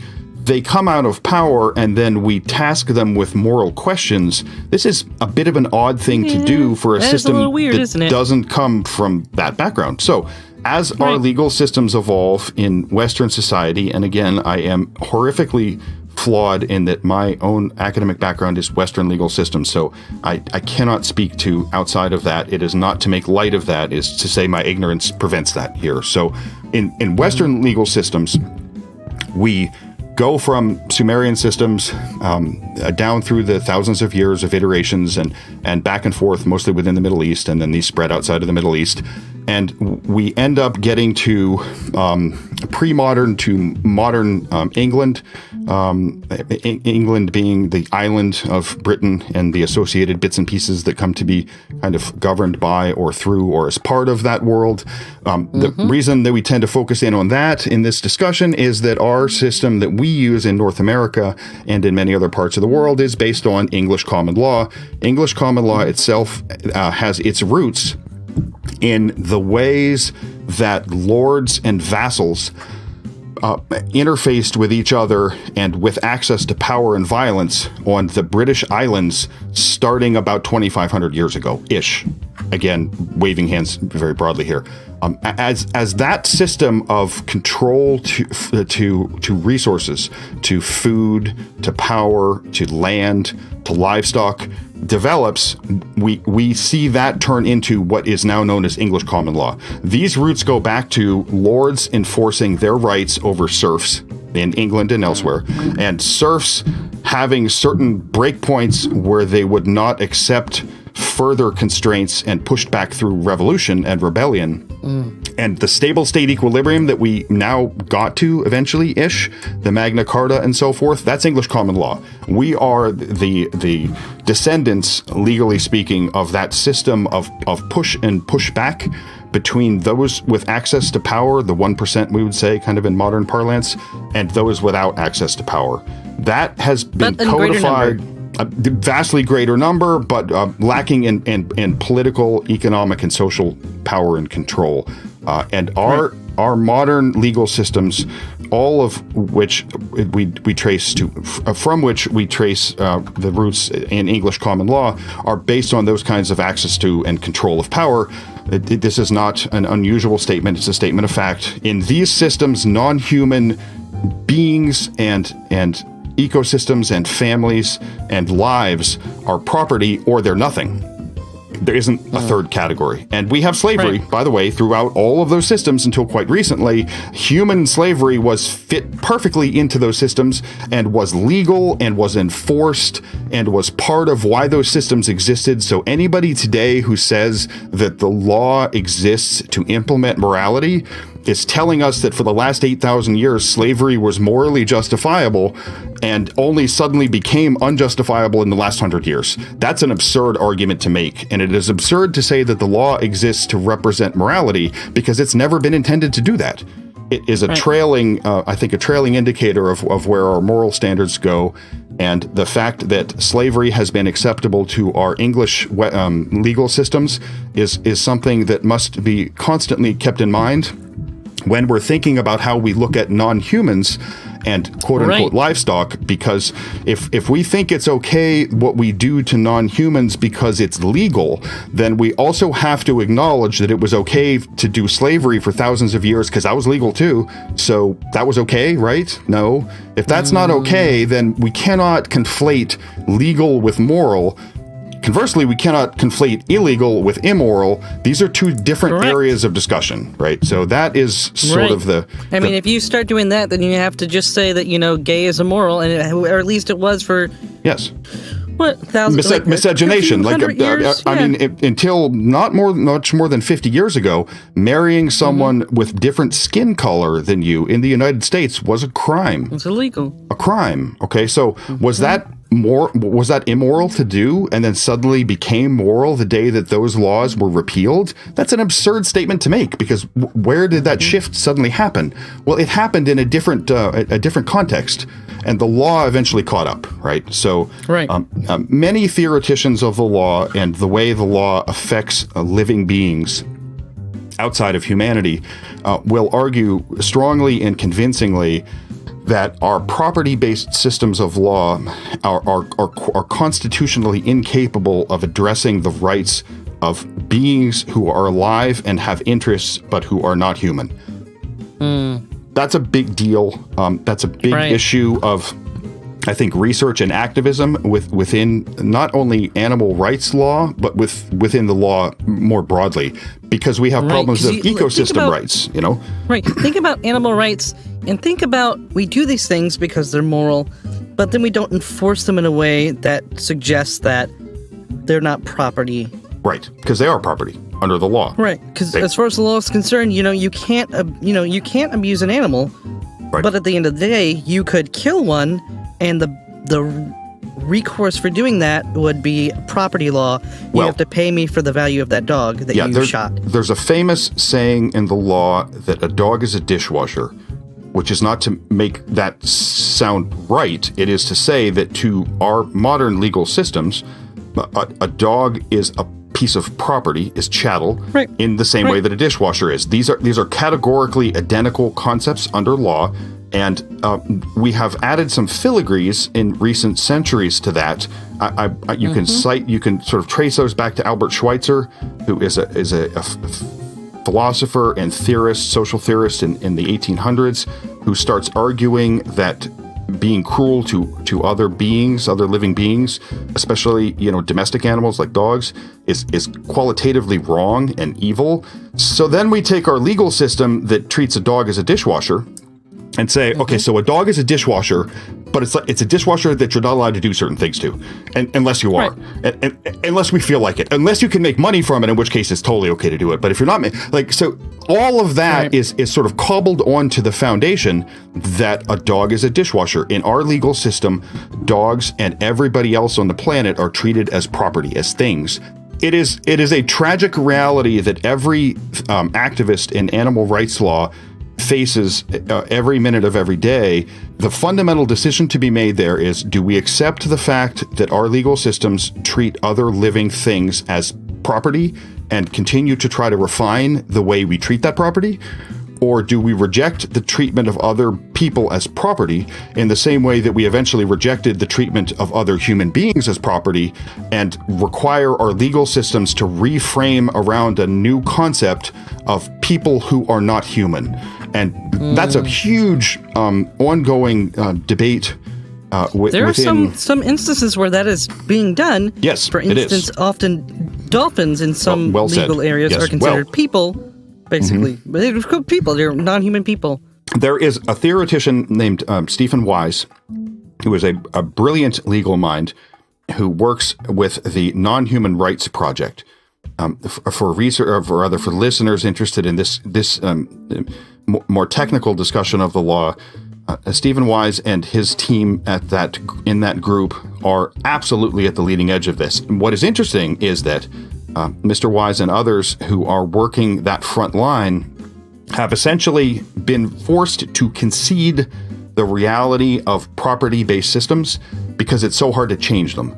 And their argument it's so ingrained. If you think about the implications of changing humans or non-humans into people, as far as our laws are concerned, you basically upheave an entire everything. Yeah, everything changes. You have to, right? You can't keep going. And look at how hard it was for us, for example, in the United States, to to strip out from the law the concept of human beings as property, nearly destroyed the country, caused a civil war, took 100 years of after effects to actually implement, is still not well implemented. We continue to have deep racism in this. Like, that is a sub-segment. Racism. Right. So doing that for humans was that hard. Imagine how hard it is to try to cobble together a path forward where we recognize that a dolphin is not a dishwasher. She is a person, and she has interests and rights, and somehow our system needs to encompass that. Well, if we decide that, okay, she is in fact a person and she is not a thing, everything turns upside down. And as an activist, I love that concept of everything turning upside down. As someone interested in the law, I look at it and go, I don't know how you actually make that happen. That really, wow, that's very difficult. So what Stephen Wise and his team and others in that space have done is they're looking to implement property-based systems with qualitatively different components added to them in order to protect non-humans from the worst abuses that humans cause to them. And I think that work is compelling and important, and it is good for us as zoos to know that others out there are trying to recognize the legitimacy and viability and personhood and relevance of non-human people in a powerful, compelling, important, life-affirming way. We come at it from our family structure and from who we are. They come at it from their moral foundations and sometimes also from their family structure, because there are more than a few who also are most likely zoos in real life, though not publicly so. And together we are talking about the same challenges. And as zoos, the fact that the law is currently treating us as if we're a problem to be solved is the most spectacular form of projection, because we're actually some of the folks out there who know the foundational, fundamental limitations and failures of the law in dealing with the people who we love, many of whom are outside of the human species. So there are other theorists and activists who share those concerns, and they are fellow, I think, fellow travelers on this path. We are not opposed to those activists. We are aligned structurally with those activists. Efforts to keep us feeling as if we are enemies are absolutely, as Toggle has pointed out before, intended to marginalize and factionalize those individuals who are standing up against and resisting the destruction of our planet by people who couldn't care less about dishwashers or anything else. Yeah, I feel like I'm. You guys should see me. I'm just like sitting here, like, yes. Yes, he is doing that. I'm like that person in the church is like, yes, Lord. Yes. I am actually channeling Toggle in what I'm saying at this particular point, which is probably why he's not interrupting me as much, because I am speaking Toggle here, and his critique and his analysis there is absolutely spot on. The foundational, academic, historical roots of our legal systems tell us who we are in the eyes of those systems and who our allies and enemies are in terms of evolving or refining or improving those systems to respect not just our rights and integrity as zoos, but the rights of those who we love and who we respect as peers and as family members who happen to be outside the human species. These historical roots are empirical reality. They're not opinions. And understanding the empirical reality of the law is essential for those who face the law in tangible practice, in tactical reality, even in a courtroom, because the law can be misconstrued, misapplied, mislabeled, and misused in massive ways, as we've all seen. And we are targets of that right now. We are not the first targets of the misuse of English law, nor shall we be the last, unfortunately. No, we are one of many, and we come by it with honorable, deep roots. Activists fighting oppression have fought English legal standards for millennia. That is the reality of That is the reality of activism. Activism is fighting that system. And seeking better futures that use systems to benefit everyone on this planet instead of harming almost everyone for the benefit of a very tiny selection of people who benefit. Yes. All activism is that. Yes. All activism. I can't think of a single bit of activism that is not that. So when we talk about zoos pushing back against persecution of us and our families and other non-humans because of who we are and our sexual orientation. We stand in a tradition of activism and challenge to the failures of English common law that goes back longer than England goes back as a culture and as a society. This is the right thing to do. These systems. Fuck the system. What I'll say as a legal theorist, I'll agree with Toggle in principle because because FTP and yes, definitely fuck the system. As a legal theorist, I will say, break the system so that we can fix it and make it work better. We do need systems. We share a planet with a lot of other humans, and we need a way to work together that is effective and result in good outcomes, positive outcomes for everybody that matter. That requires us to agree to certain things collectively. And that is a legal system. So we need better legal systems. We don't need broken legal systems. We need improved legal systems, and that requires activism in the service of improvements to our systems. And the fact that we as zoos are on the receiving end of a shitty treatment of our current legal systems is neither surprising nor unusual nor unexpected in any sense. We are voices for those without voices. As zoos, that is who we are. Activists are voices, or louder voices for people who don't have voices. That is exactly what activists do. Yes. Those who control the levers of power, which is to say that the legal systems, do not take kindly on those from outside that control who decide to change the rules in ways that don't benefit those who control the rules.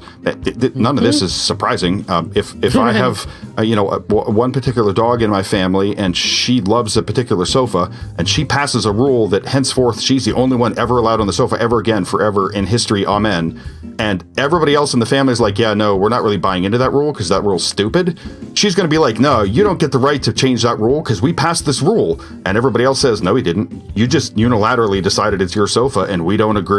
Well, yeah, welcome to a legal debate. This is legal formalism. It's not unique to us. Doesn't need language.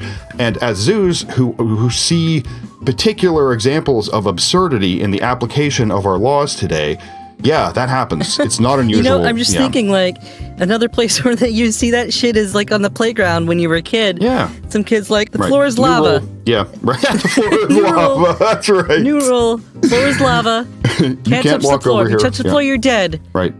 And everyone's like, but... Also, I get your lunch. I want to go... Yeah, no. I get your lunch, yeah. Also, I get your lunch. No, that's a stupid rule. I didn't pass that rule. Yeah, but you didn't disagree with it, and I said it was passed, and therefore it's passed. Whoa, whoa, whoa. Now we're into a question of, like, motions practice and stuff, and that's where future lawyers come from. So, yeah, and that as zoos, we see laws that are not only amoral, but immoral in many regards. Not unusual, not a surprise, does not reflect poorly on us. Those who fought slavery, abolitionists who fought slavery for centuries, were labeled as horrific, disgusting, filth-loving monsters who wanted to bring down society and who slept with beasts and blah, blah, blah, blah, blah. Does this sound familiar? Well, it should, because it is. Because being branded a rebel in the eyes of hegemonized central power, when that central power is resulting in horrific outcomes like destroying life on our planet, well, you damn well better be a rebel, because if you're not a rebel, guess what? You're part of destroying life on this planet. Yeah, time to rebel a little bit from that. When you talk about rebelling against hegemony, yeah, oh, wow, Toggle, that's is that hegemony in your pocket, or are you just happy to see me? Because holy crap, it's, definitely know how to speak dirty to Toggle when you sit with him. Is just talk about, fighting the power and the overthrow of hegemony, and you are speaking his language. And also, I have to say, though I do not show the tumescence that Toggle does in such regards, because I'm old and broken down, but I also agree that we must fight the hegemony because we must improve the system behind it.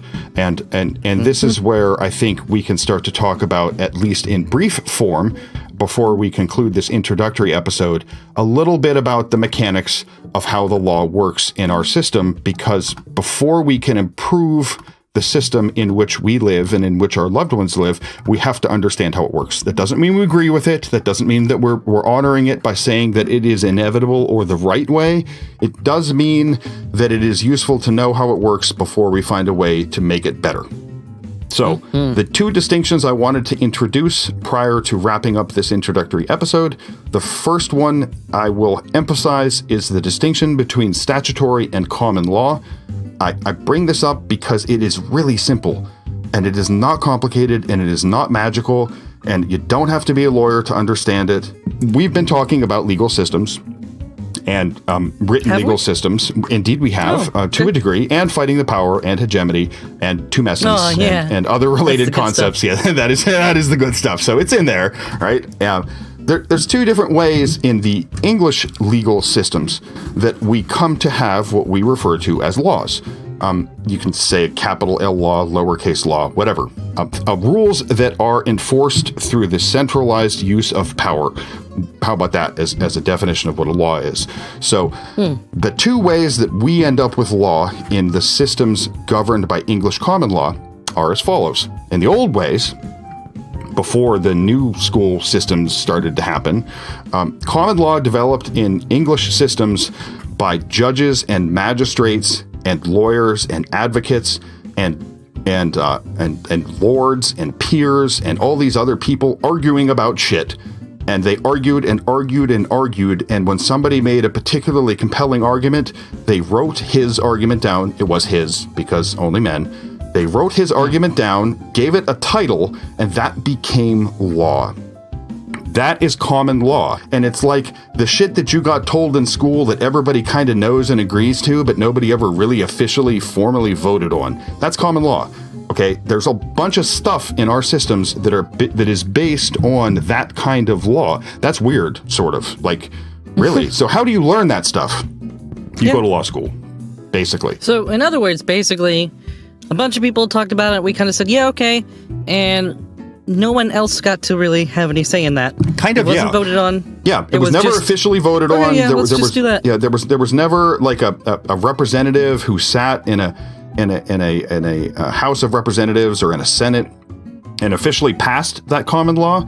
Oftentimes when you go way back in common law, it was a particular magistrate wearing a fancy weird white wig who heard an argument by a particular advocate or lawyer in a particular court in some tiny, a wind-blown corner of the English Empire and said, man, that's a really great argument. I'm going to go ahead and write that down. Yeah, guess what?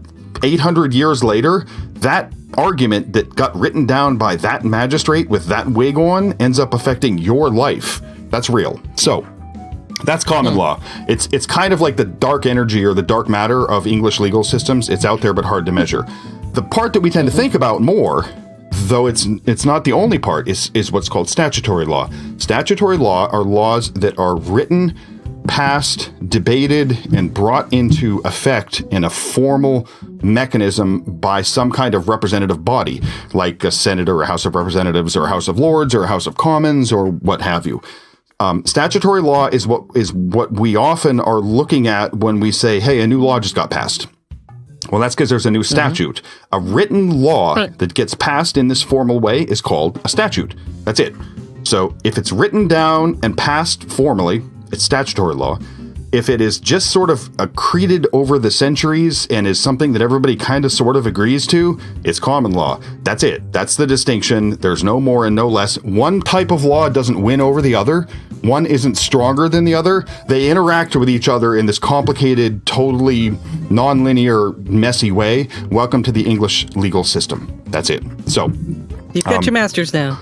Yeah, that's it's other places in the world don't have that weird common law. That's an English concept, and here we are. The other critical distinction, one that I think is more important to us in daily life, and that may generate more questions and discussions here, is the distinction between civil and criminal law in the context of our legal systems. Yes. Would you say, Toggle, that you have a confidence that you understand which of those things is which? No. Okay, well said. Okay, what would your? I appreciate when people answer by saying, "I'm not entirely sure." That is the right answer, actually. And the follow up to that, because nobody actually is. The punchline here is there isn't a distinction because they gray into each other, and there's no bright line between the two. When you think of those two types of law, how would you describe one versus the other? Yeah, it is actually. So I think criminal law may be enforcing sorts of laws, like enforcing things, they're punishing people, and then I would think maybe civil is like protecting people. If only it were true. That sounds like a much better answer than the answer that's actually true. However, in criminal law, we have things like fines that involve purely monetary issues. So criminal law isn't always about punishment or enforcing. And in civil law, we can put people in prison and enforce stuff, civil statute, or rather civil subpoenas and contempt of court citations in civil court actually result in imprisonment. They blur into each other in uncomfortable ways because historically there was no such distinction. That is why this is kind of a new-ish concept, but has become incredibly important in how our legal systems actually operate. So every argument about a legal question in the English system involves a lawsuit. A lawsuit is one person who is the plaintiff, person, group of people, organization, all the same thing, and one person who is the defendant. This is true in civil law and criminal law. And our system is built on an argument within the context of a lawsuit, and there's a winner and there's a loser, and then the courts enforce the outcome. In modern systems, English systems, a criminal law has as the plaintiff the government, and the defendant is a person, a human being, or can be a corporation. Actually, though rarely is that used, and that's a whole nother fascinating area. Oh boy! So, if like myself, you have ever been targeted for criminal prosecution by the United States federal government, the actual case under which that occurs is the United States of America versus Douglas B. Spank. Don't tell anybody that's my name because it's a secret, but it is. And that is a lawsuit that the United States government has brought against a person, me. Now, that is a criminal action in that it's enforcing a section of statutory law that is labeled criminal. But it really is just a lawsuit, actually. And it's a lawsuit that ends up with you going to prison. So it's a really bad kind of lawsuit, but it's a lawsuit. So, again, a criminal matter in our systems is a matter in which the plaintiff is some level of government. So those cases are brought by a representative of a government, which in the way they have evolved in modern practice is a prosecutor.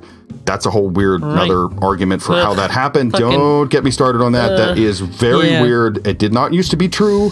Used to be able to bring criminal cases as private citizens. That has been taken away because corporations really hated that. That is a fascinating I bet they did, history. It is. Yeah. And also, there are still some states where you can bring private prosecutions. Pennsylvania being one of them. Lo and behold, that is a thing. So, anyway, rabbit hole down which we will not go today. Civil law, in contrast, involves lawsuits where the plaintiff and the defendant are private citizens or corporations or some version thereof.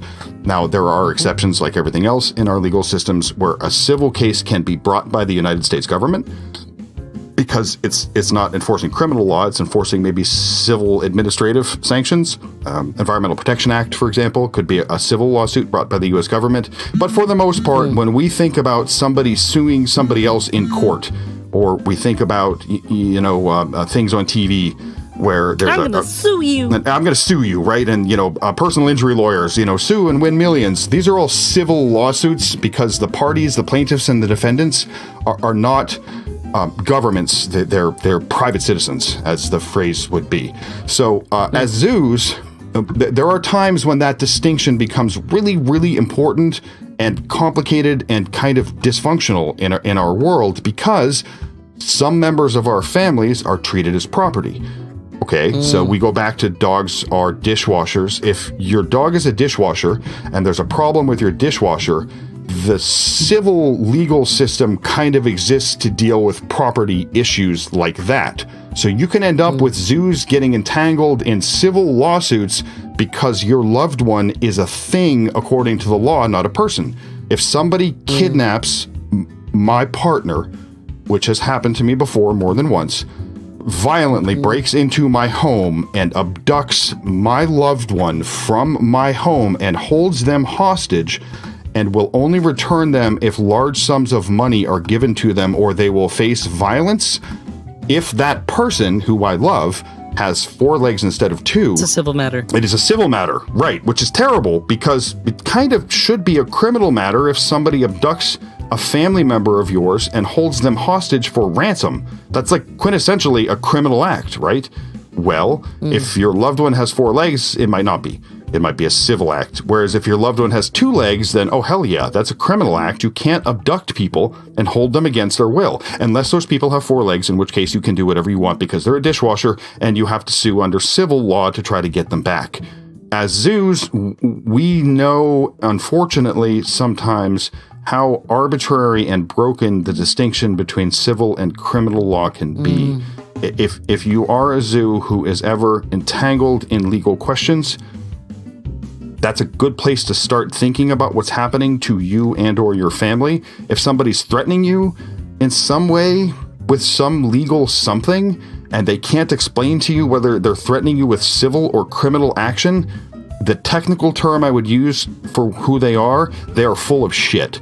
Because there's no way, if they don't know which of the 2 they're threatening you with, then they're full of shit. They have no idea what they're talking about. So those are the big distinctions in thinking about the law, statutory versus common law, criminal versus civil law. There's gray zone, between each one. There's statutory criminal law. There's common law that governs civil actions. There's common law that governs criminal acts, blah, blah, blah, blah, blah, blah, blah, blah, blah. Welcome to the English legal system. It all turns into a big snarl, and it employs lots of lawyers. The fact that lawyers write our laws, and it's very complicated and requires a lot of lawyers to run, well, you can draw your own conclusions there. That's probably not an accident.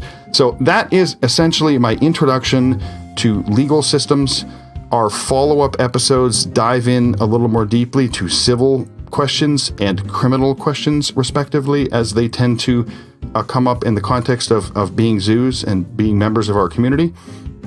Before we wrap up, Toggle, would you have questions, follow-up, or commentary to provide at this point? I mean, honestly, I am just now hearing this, so I'm a listener, just like you are, everybody. So I find this actually really fascinating, because there's some of these things that you kind of get the sense, you know them, but you don't have a way of putting them into words. Right. So, well such as the way that our law treats animals. The whole discussion for me was actually really, really interesting. And I hope that everyone found it as interesting as I did, because I'm sitting over here like, yes, preach, motherfucker. One of the things that we will notice immediately is that in this introduction, I don't believe, other than mentioning miscegenation laws, which were laws that prevented people with black skin from having intimate relations with people with white skin, just to be clear for those listeners who cannot even imagine that such a thing was a thing. Oh, it was a thing. No, it was. And people went to prison for it, and it was very, very aggressively enforced in the United States and elsewhere. And miscegenation apartheid was a thing. Yep, apartheid was a thing until very recently. Nowhere in this discussion have I mentioned sex. Now, those who have been listening along and following Toggle's perspective on this probably are not terribly surprised, because you look at this and go, yeah, so the law has to do mostly with property stuff and with power and control over property, and sex, like actual sex between adults who are healthy and who actually care about each other and all the stuff that comes with sex, not just human sex, but sex more broadly. And it's not a property-based thing. It's a sharing-based thing. You love someone and you share and you feel empathy and you celebrate that connection. This isn't property. So our legal systems probably don't really have a lot of comfort dealing with sex. True. Yes, you win bonus points because that's true. When our legal systems tend to get involved in the question of sex, they get it wrong all the time. Yes, because a lot of this stuff is really arbitrary, to be honest. Yes, because it doesn't fit into property context. So, for example, women in English common law societies for many centuries and millennia were treated as property when it came to the question of sex. They couldn't say no to their husband because they were chattel. And as chattel, they had no rights to decisions about their bodies or intimacy relating to their bodies. That is how the legal system perceived and implemented the question of sex between straight human beings. Not exactly an ideal moral stance, we would say, in today's day and age. Indeed, many people over many centuries looked at that and went, that's the fucking dumbest thing I've ever seen. Fucked up, man. Yeah, it was. What the fuck is this shit? It was totally fucked up. It was fucked up all the way along, and people knew it was fucked up. Our legal system doesn't do a great job dealing with questions of sex because our legal system is built to talk about property, and sex is anti-property. So here we are as zoos, and our question of intimacy and sexuality entangles with a broken piece of our legal system that has to do with treating other non-human beings as property, and then add sex on top of that, which our legal system has traditionally done a shitty job of dealing with. Guess what? Yeah, we see all sorts of bad things in the law. So we'll be talking more about that when we talk about civil and criminal law, and we will be exploring a little more how we got to where we are today in terms of zoos being treated as if we are a problem rather than part of the solution to what has gone wrong with our societies and how we work with the rest of the world. I'm excited. I am too. Empowerment in the context of legal questions comes from one's comfort in learning about how our legal systems work. The more you learn and the more you understand about our laws, the good and the bad, the more you will feel to be an active participant in the system, and the less you will be a helpless victim of these systems. Absolutely. Also, Doug's middle name is Beauregard. It is true. That is really, really uncomfortable because it suggests that I have some kind of connection to the South, and oh my God, I do not. Because those people are truly weird. Yes, all of them. There are no exceptions. And they lost the goddamn war, just to be clear. Did not win, lost. So it's over. Get over it. Anyway, this is... I'm sorry, this was the War of Northern Aggression. I don't know what you're talking about. I'm adding a satire tag expressly to that entire sentence because that was actually satire. However, I am actually a Northerner, so that is definitely true. And that is actually my middle name, so you can take that to the bank because we would never tell you something untrue about me on a podcast like this. All right, take us out, Fausty. And with that, Zooish colleagues, we've shared yet another chunk of your time through this uniquely dangerous entertainment known as Zooier Than Thou. Our next episode, just around the corner, celebrates Thanksgiving with our exploration of our community's non-zoo allies. That'd be the American flavor of Thanksgiving, since the real Thanksgiving passed many weeks ago, and we are not going back in time just for a replay of that, are we, Toggle? Thank you, Fausty, for yet another gratuitous Canadian reference. What would we ever do without them? Dog knows, Toggle. Only dog knows. In any case, this next episode really is going to be well worth the wait, so don't miss it for anything. Especially don't miss it by participating in a gratuitous genocide of the previous human inhabitants of Turtle Island, and then generating a slew of holidays celebrating the crime, since that's really weird, and also would probably conflict with all the current holidays already celebrating just that genocide. Nope.